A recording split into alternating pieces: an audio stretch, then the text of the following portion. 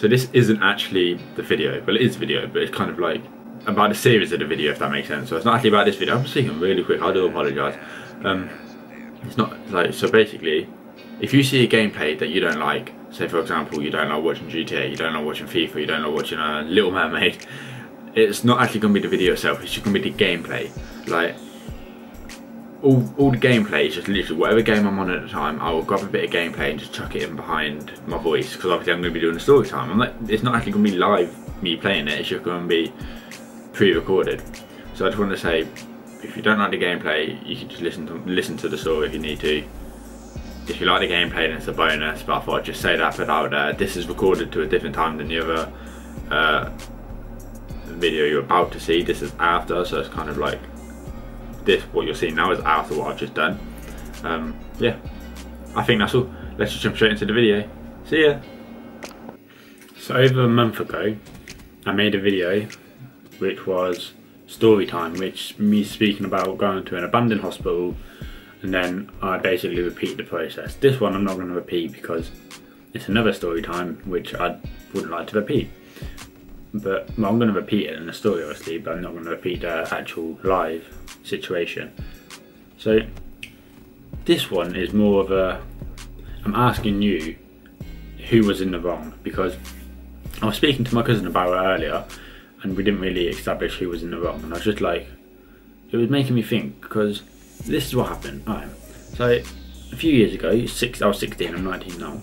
It was bonfire night, and I was out with a few of my mates. They got their mates out. We was all meeting at McDonald's, and then we was going to go to this bonfire place because it was bonfire night and they was having a fire.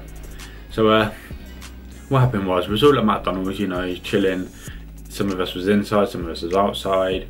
Like there must have been quite a lot. To be fair, there was about 25 of us to 30 of us, and it was because we was all meeting there. Like, say for example, I'd meet a few of my mates, they'd meet their mates, and just kind of all bundled together.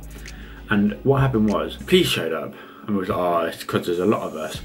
And when they showed up, they started questioning us, like, oh, we've had reports of people damaging cars, and we was like, what do you mean? They was like, oh, one of you lot have keyed one of these cars out here. So I was like, I've not got any keys on me, so it's not me. And the officers turned around and he's got up in my face, like, what, do you think you're the joker of the group? It could have been a rock or something like that. I was like, you just said it was a key, how was I meant to know it was something else? And he was like, oh yeah, you think you're funny, don't you? And I was like, no, not really. He kind of carried on with the convo on that again. And he was like, can everyone empty their pockets? And I was like, I've already told you I've not got no keys. And then, but I'd empty my pockets anyway. And he thought I was being cheeky. So he's got up in my face, and at this point I was starting to get annoyed because I ain't done nothing wrong. I've not keyed no car. I was out with my mates and he just decided to jump on me. Not actually jump on me physically, but like jump on me, starting to accuse me of stuff. So at this point I wouldn't say I was getting mouthy to him, but I was kind of arguing, snapping at him because he was annoying me. And then he's grabbed me and yanked me across the car park and slammed me across the police car, and started asking for my name, saying do I want to spend this night in the police cell. And at this point I was pissed off, so I was being cheeky. At this point he started searching me, threatening to arrest me, handcuff me, slam me against the car, proper grabbing me, squeezing my wrists. And I've done nothing wrong. All I said is I didn't have keys. And I know, like, you'll hear this a lot, saying, oh, I didn't do nothing wrong, but I've got no reason to lie. Like, I'm just saying how it is. If there was any other side to it, I'd tell you how it was. So I can't 100% remember if he actually did handcuff me or not.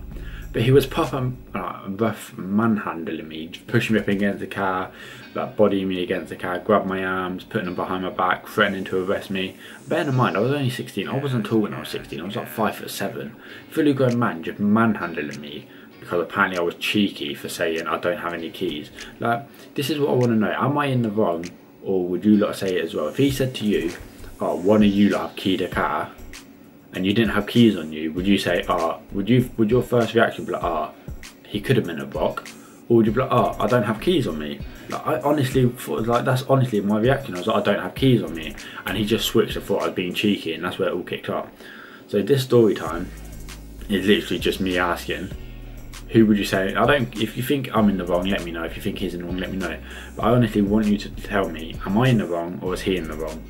Or could he went about it a different way and went, no, I meant a rock? Like, you don't need to kind of could have thought about that before responding and stuff like that. Who was in the wrong? If you did make it to the end of the video, be sure to leave a like.